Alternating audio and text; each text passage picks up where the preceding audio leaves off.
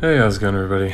I wanted to do a sort of quick impromptu video on troops and mono troops in particular. I talked about this in my 15 tips video, so if you haven't seen that, go check that out because you'll get a bit more of a slightly more comprehensive guide in a way, and then a lot more tips in general. But I just wanted to dive into this one thing in particular because I still see some confusion in the comments, and I think it's going to be easy enough to break down. So there's a chart in that video around the 2-minute 20-second mark that shows hero speeds, the tiles it takes them to charge, and then what percent mana generation bonus you need to make that hero of that speed charge in fewer tiles. So for example, a very fast hero normally charges in 6.5 tiles. All you need is a plus 9% bonus for them to charge in 6 tiles. And then if you look on the chart there, you can see that the 9% bonus is for a level 11 mono troop. So in that chart, it just does say troop level only. I just want to clarify that that is specifically for mono troops. So if we look at a mono troop, you can see down here the mono bonus. Level 9, it's at 7%. As you level these things up, within each level, you get one of these things, 1% added to one of the 4 categories they have. They're slightly different between. They both have attack and defense, but the mono troops have mana and healing bonus instead of the crit troops having health and critical hit chance. And I believe critical hit is double damage. Let's confirm that. Double damage, yep. Okay, so I remember getting my first mono troop, and it was one of these yellows. Oh, I should have had that closer by. And I was like, oh, cool, now my Wukong is going to charge even faster. And that's where I just wasn't realizing how the percentages come into play. So if we look at a hero like Wukong, for example, who is an average speed hero. So this will be true for any average speed hero as long as we're not adding emblem nodes to this, because you can see that for the monk class, the 20th node is for a 4% bonus. That'll obviously be additive. But a normal average hero, if we look at the chart in the video, 10 tiles to charge, you need a 12% bonus to charge in 9 tiles. If we look where you get a 12% bonus, well, there's either 11 or 13. So you need 13, and 13's had at level 23. So a level 23 4-star troop is a huge investment, which is unfortunate because I feel like average speed heroes benefit the most from a mono boost, because in this game, everything is in increments of 3 for matches, 3 or more, unless you're using a Dragon Bomb or something. That doesn't really count as a match. So you can't match anything for fewer than 3 again, unless if you use a Dragon Bomb or something, which is not really a match. So a fast speed hero, for example, if we go back to the chart, charges in 8 tiles. How often do you match 8 tiles only? Not very often, right? So more often than not, a fast speed hero is going to charge with 3 matches, and an average speed hero with a level 23 troop, or that 12% bonus, is also going to charge in 3 matches. So basically with a level 23 troop, all of your average speed heroes essentially become fast speed. So average speed and very fast speed, I think, are the best poised to benefit from mono troops, because they can move a whole increment of 3 faster. So like a very fast hero, 6.5 tiles. Well, you can't match 6.5 tiles, so you would need 7 tiles, which would be a 4 match and a 3 match. It's not very often that you're going to get a 4 match and a 3 match. So typically, I don't know, it's not as neat. But if you give them a level 11 mono troop, which if you have a mono troop, it's not very hard to get them to level 11, then all of a sudden they're charging in only 2 matches instead of 2 matches plus, however much else you can manage. So those are big advantages. Yeah. Slow speed, the best you can really hope to get is a, and again, so slow speed you can get to charge in 10 tiles if you have a costume bonus, but you need a level 29 troop. So to charge in 2 tiles faster, 12, slow going from 12 tiles to 10 tiles, level 29 troops are ridiculous. So yeah, so if we look at how you might calculate this, like say you have something like a hero like Ariel or Brynhild, or I'm trying to think who else there is, or like a elemental link that gives mana generation, something like that, and you want to figure out how to calculate this, the way you would look at it is normally a tile gives 1 unit of mana. So say we have Ariel's bonus going, which I think is the same as Brynhild's, 24%, plus 24%, and you have a level, and you have a level 17 mana troop, just to make it a round number. So we have collectively a 35% boost to mana generation, 24 from the hero and 11% from the troop. So that means every tile is now essentially worth 1.35 tiles. So say you're looking at a slow hero, for example. So normally a slow hero is going to take 12 tiles to charge, right? If we divide that 12 by the new tile worth, which is 1.35 from our 11% troop, and granted the troop has to be on the hero that you're calculating this for. So you'd have to have a level 17 mana troop for the 11% bonus on the hero you're calculating it for, and in this case that's in addition to the 24%.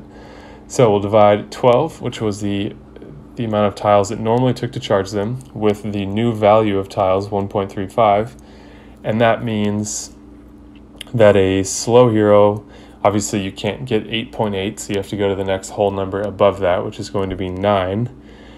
So you can actually make a slow hero charge like a fast hero if you have a level 11 troop and a 24% bonus from a hero like Brynhild or Ariel, or I think there's at least one other. I think Sif also does this.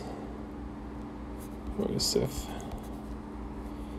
24%. Yeah, so they stick with these values pretty consistently. Say we wanted to do something more complicated, like if we take Teleria, for example. Teleria does minus 24%. Okay, so let's look at, let's pick a fast hero. Let's pick an average hero, and we're going to pick an average hero that has a level 11 troop. So an average hero with a level 11 troop is going to be a 9% bonus, so that means all of those tiles for that average speed hero are going to be like equivalent to 1.09 tiles, because hopefully it's clear that we're adding 9% to that tile's value. Okay, and then say Teleria fires, and now we get minus 24% to that. That makes every tile worth 0.85 tiles. And just double checking my math here so I don't get off on the wrong tangent. Yeah.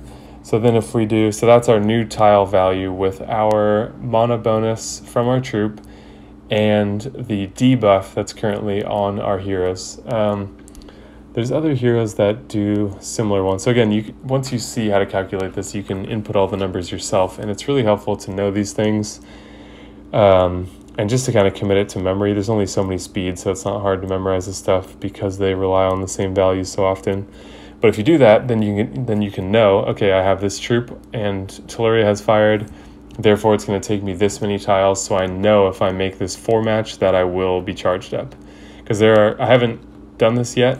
I know for all my regular heroes with their troops, I know what it's going to take to charge them up, but when you start to add in these different buffs and debuffs, I don't have that memorized yet. And so there's times where I make a match and I'm like, oh crap, that wasn't enough to get my healer charged up or to charge up Black Knight or something like that, and then I'm in bad situations. So I do recommend learning this because while it can't make you play better, it can help you play a little bit smarter, because then you won't be making some of these mistakes. So, like thinking you're going to charge a hero and then you don't actually charge them. So, normally it takes 10 tiles divided by 0.85, which is the new tile value. And now your average hero just became slow. So, it normally takes 10 tiles. Now it's going to take 12 tiles because we can't match for 11.7647059. So let me double check that one more time. 1.09 minus 24% cut, 10 divided by 0.85. Yeah, so that changes your average speed heroes to slow speed. Let's do the same thing for fast real quick. So we'll assume the same thing. I think level 11 and up is pretty common at least. So that's 8 is the speed. The amount of tiles it takes to charge a fast hero divided by 0.85. Now that hero becomes average speed. So for those two at least, you're changing the entire class of your hero, which it does make a big difference. It's not nearly as crazy as it was before with, I think, the minus 35% was crazy. Because that would have made your average speed hero into an ultra slow hero. So anyways, yeah, hopefully that gives you a little bit more information on not just some of these numbers, but how to calculate any value you want. I didn't understand intuitively at first what the way to calculate this was, and once you just do it by how the tiles value changes, divide the amount of tiles it used to take by the new tiles value. Once you factored troops, any class bonuses, costume bonuses will be another thing you'll have to add in if you have a fully maxed costume. Then you get a 5% bonus to that, so you'll need to add all of these things together to find what is the collective change to your mana speed. And then if it's minus 13%, then that means each tile would be worth 0.87 tiles. You would divide your typical tiles to charge by the new tile value to get the amount of tiles it will take to charge that hero in this new debuffed state, and as these wear off, this is a fluid thing that's constantly changing if you're playing with heroes that have mana buffs or debuffs. If I made any mistakes in there, just correct me in the comments down below. So if you're checking this video out, make sure to check out the comments. I feel pretty confident in the math, but it's been sort of a long work day, and it's possible I made a mistake. But I wanted to get this video out there because I think this information is valuable, and I thought that it would be cleared up mostly from the tips video that I did. Again, if you haven't seen that, make sure to check it out. But I wanted to make sure that I covered this part of how to do the calculations yourself based on the more detailed situations you can find yourself in, more nuanced situations where it's not as simple as the chart that's in that video. If you still have any lingering questions, let me know. Like I said, I just kind of threw this together as I thought of it. It's stuff that I've done these calculations on my own plenty before, so it's not a new topic for me, but it is not something that I sat down beforehand to script out. It takes a long time to make videos anyways, with the editing and thumbnails and uploading and all that kind of stuff. So the script adds a whole nother time-consuming layer, and sometimes after a long day of work I just don't have the time for that. So let me know what you think, if there was value for this, if there's anything else that you want to see explained around it, or any other similar topics that you want to see broken down like this. So thank you guys for watching. If you enjoyed the video, leave a like. That helps other people find the video. So if you think this information is valuable, that's a good way to make sure that other people can see it as well, and that we can all sort of learn together. And if you want to see more videos like this, be sure to subscribe and hit the bell icon so you don't miss any of my uploads. Thank you guys for watching, and I will see you in the next video.